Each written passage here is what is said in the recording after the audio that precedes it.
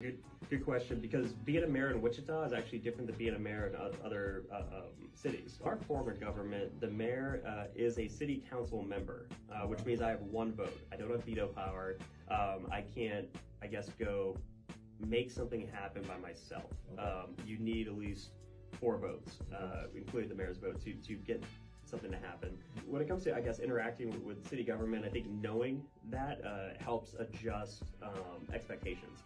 Yes. Because I get some folks who would say, "Can you go do this?" And my job is to be real with people. To like let them know, like, actually I can't, and this is why. To give voters enough information so that they understand like what my role is versus another mayor's role. Yes.